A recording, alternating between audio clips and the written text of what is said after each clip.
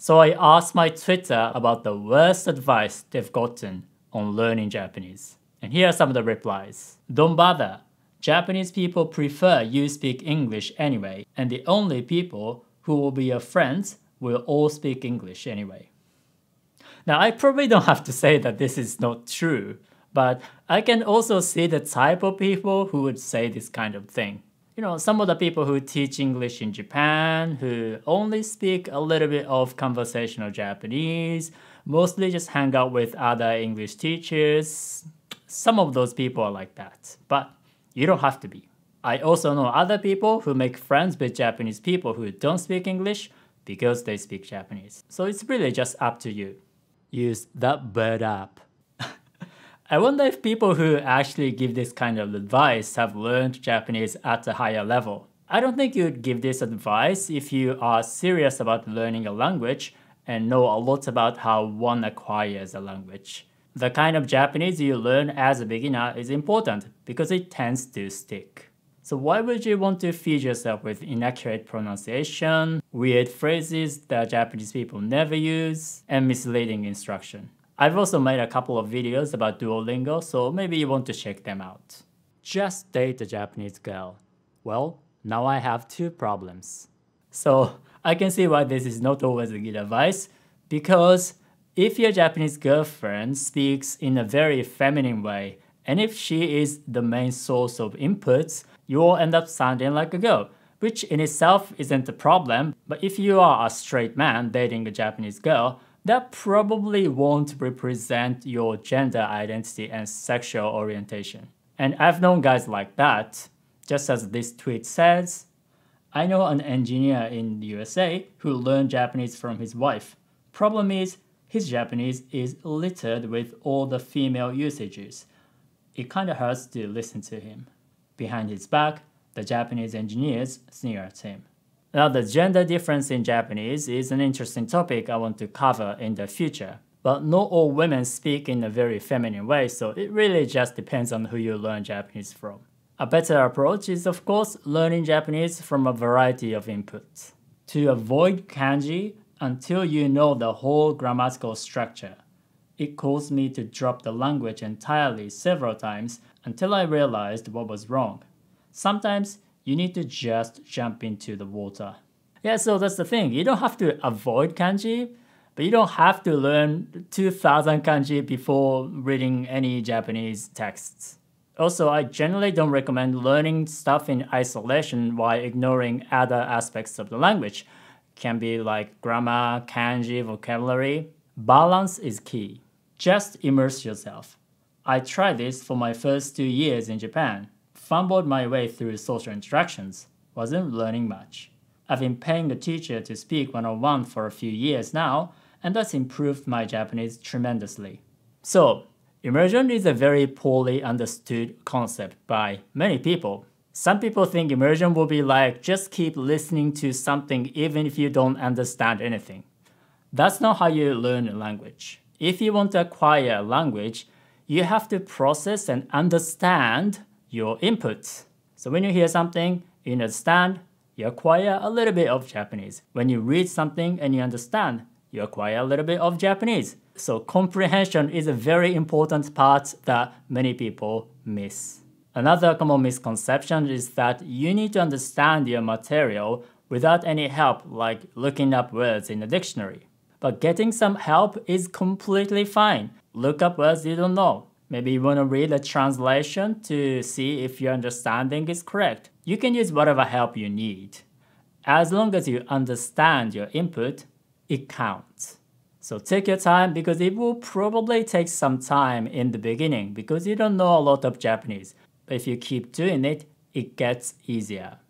And if you need my help, I will directly teach you the kind of Japanese that real-life Japanese people today actually use, because textbooks and apps teach you their own versions of Japanese that don't quite reflect how Japanese actually is.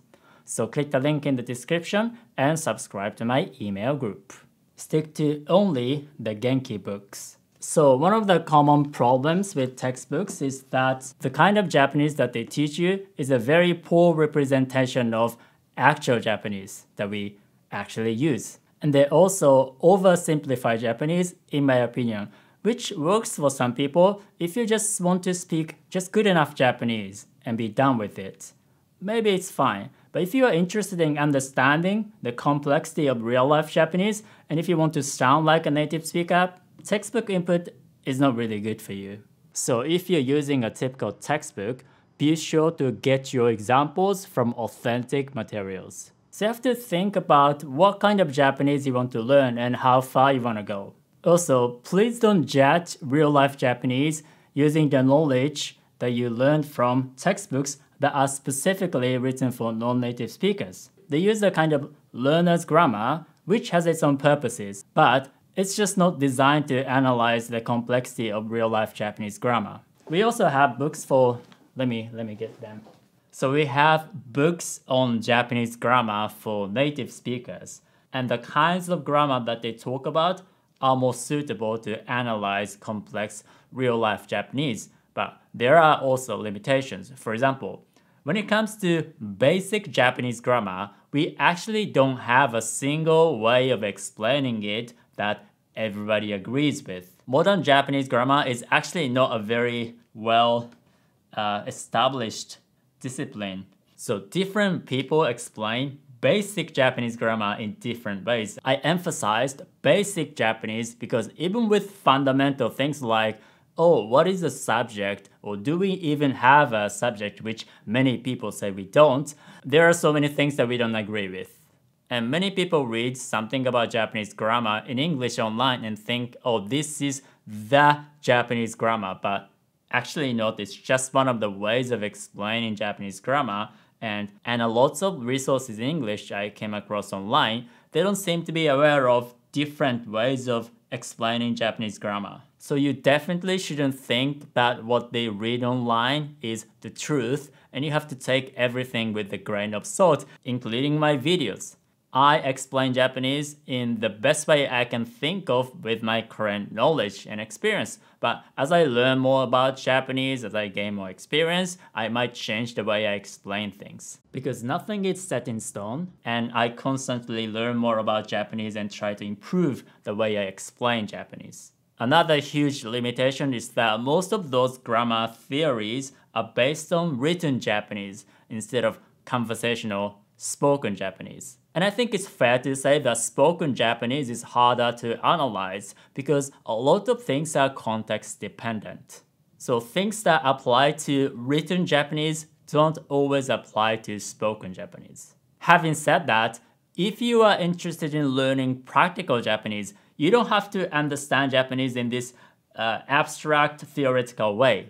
This is for people who are interested in analyzing Japanese in an academic way. It is interesting, but it's not necessary to acquire Japanese. You can perfectly understand Japanese without coming up with a complex theory of how each word interacts with each other in an abstract way. The best book to start is Minna No Nihongo.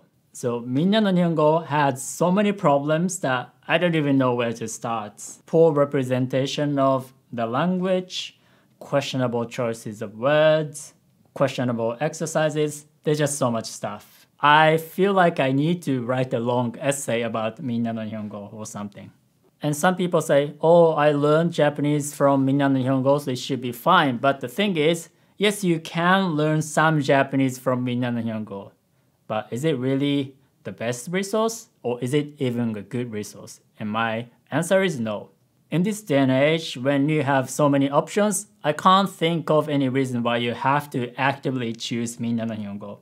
It's pretty unfortunate because it's actually the most popular choice of textbook in Japanese language schools because they have been using this for so long. Some of them seem to be understaffed, teachers just come and go, and they just can't afford to implement better ways of teaching. And there are many better ways of teaching and learning Japanese.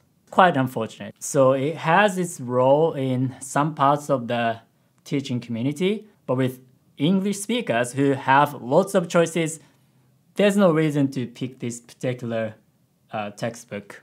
And I'm far from the only one who is aware of the problems, right? Because there's also a lot of research that shows how Minna No Nihongo is detached from the kind of Japanese that we write and speak today.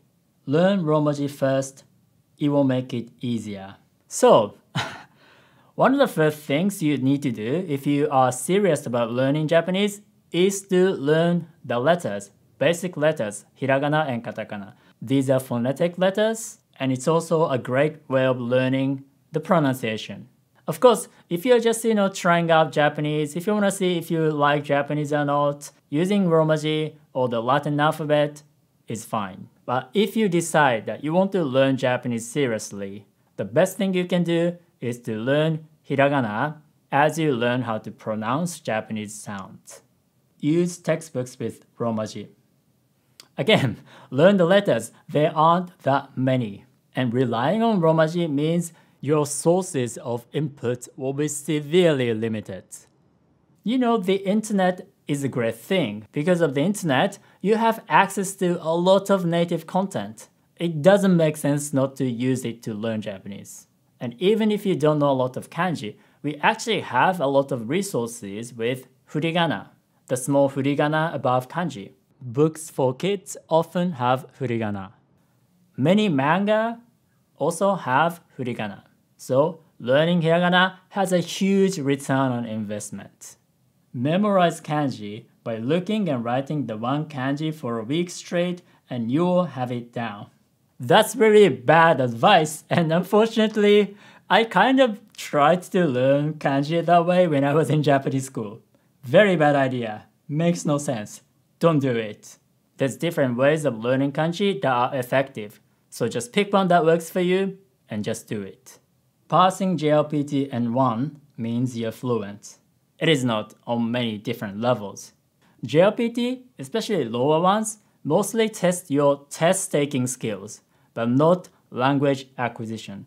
These are actually very different things. The problem is, a lot of people actually want to be able to speak Japanese and communicate with Japanese people, or maybe they want to understand something like anime without subtitles. So their goal is language acquisition. Yet, a lot of them learn Japanese as though their goal is to pass JLPT. So what they're doing doesn't quite align with their goal. The type of knowledge that you need to pass tests are often called explicit knowledge. It's something that you can consciously remember and retrieve.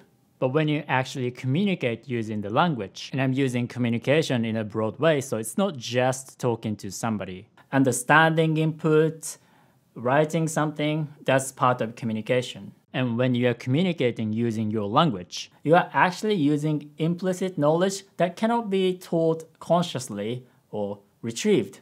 That's why you can't quite explain how English works, even though you can speak it with no problems. And the interaction between explicit knowledge and implicit knowledge is actually a common theme in second language acquisition. And most people seem to think that explicit knowledge doesn't quite automatically become implicit knowledge. So just because you have a lot of test-taking skills, it doesn't mean you've acquired a lot of language. That's why passing JLPT doesn't mean you're fluent. But here's the thing, if you are fluent, you can easily pass JLPT. That's why it's easy for native speakers to pass JLPT. Another aspect is JLPT N1 isn't actually that difficult for native speakers. I've actually made a video where I took a sample JLPT test, so you might want to check it out. Ignore grammar. You'll learn that automatically. And grammar is another poorly understood concept, and when people use the word grammar, they can mean different things. Because some people say, oh, I speak English but I don't know any grammar. What you mean is you don't have conscious knowledge of grammar, but you intuitively understand grammar because otherwise nobody will understand you. Even with conscious understandings of grammar, there's different levels of understanding. For example, some people try to understand the theory of grammar. But understanding a theory or theories of grammar, because when it comes to Japanese, there's actually no single grammatical model that everybody agrees with. These levels of highly analytical, theoretical understanding of grammar isn't necessary. What you need is more like a practical understanding of grammar. So when I say something like, 昨日ラーメン食べた, I ate ramen yesterday. You also understand tabeta describes a past event. So you know that I said that I ate ramen yesterday. So this is more like a practical way of understanding grammar. Now, being able to consciously explain that taberu is a transitive verb and thus needs a direct object, like ramen. Being able to explain this isn't necessary for language acquisition. It can help with some people in some situations, but it's not necessary. The important part is that you understand how the verb taberu is used. I didn't have to consciously learn the concept of transitivity to acquire English. But with people who have trouble picking this up intuitively, maybe some explanations can help. But this kind of knowledge is only helpful for acquisition if you actually use it to understand your input. So you don't have to avoid grammar explanations to understand your input, but you don't have to cram all the knowledge in isolation either. The most important thing is finding level appropriate input and understand it, and use all the help you need. Don't use the same particle in the same sentence. Who said that? There's no rule. I can give you a lot of professionally edited sentences that use the same particle multiple times. Even some law clauses use the same particle multiple times. So this is not the rule. The frustrating part is, even if I tell people there's no rule, some people still think it's a rule. And they say something like, oh, you need to learn the rules to break them. Oh, native speakers sometimes break rules, but this is not a rule. Some people might give you this kind of advice for clarity, but it's still not the rule. Some people's opinions are not rules. You can't learn Japanese and other languages if you are not living in the country. Completely not true. I learned English without living in any English-speaking countries. In fact, after spending years learning English seriously, I ended up learning much more English than many Japanese people who studied in an English-speaking country. In one of the first textbooks I read, it downplayed the intonation accent, leading me to put it out of mind for several years. Yeah, so this person is talking about pitch accent, the difference between sensha, tank as in military vehicle, and sensha, car wash, as in washing a car. It doesn't make sense. Many teaching materials completely ignore pitch accent. I'm not saying you need to completely master it before saying anything in Japanese, but teaching you what it is and giving you a basic understanding is important, because it does make semantic differences. Don't speak the language until you have almost perfect comprehension of your standard content. If you had already spoken, stop until you reach that level of comprehension. So this is bad advice because it's extreme. But it is true that there's a very common misconception that if you want to learn Japanese, you have to speak as much as you can from the beginning. That is not true. What makes you acquire Japanese is, again, understanding input. And understanding is the most important part. Now, speaking, which is considered output, is a tricky subject because not everybody agrees with the role of output. But I think it's fair to say that output doesn't contribute much to acquisition. At least I can say that people have different opinions to what extent output might contribute to acquisition. Another thing is, a lot of people have a very unbalanced approach when it comes to acquiring Japanese. For example, they try to speak Japanese without getting a lot of input. Without input, you simply don't have a lot of Japanese in your brain, so there's nothing you can use. But at the same time, if you want to speak Japanese, at some point, you have to practice speaking. And you don't have to reach near perfect comprehension if you want to practice speaking. But I think there's also an important aspect of output that people don't always address, and that's motivation. It's motivating to be able to say something in Japanese, and even if it doesn't lead to a lot of acquisition, maintaining motivation is actually one of the most important things about learning Japanese. So I don't tell people to stop practicing speaking. I just tell them, don't forget to get a lot of input. You can watch TV shows, anime, YouTube videos, or you can read books if you want.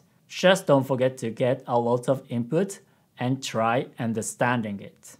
But if you need some help, I will directly teach you the kind of Japanese the real-life Japanese people today actually speak. Because textbooks and apps usually give you weird versions of Japanese that don't quite reflect how we write and speak Japanese. So click the link and subscribe to my email group, Japanese with Yuta.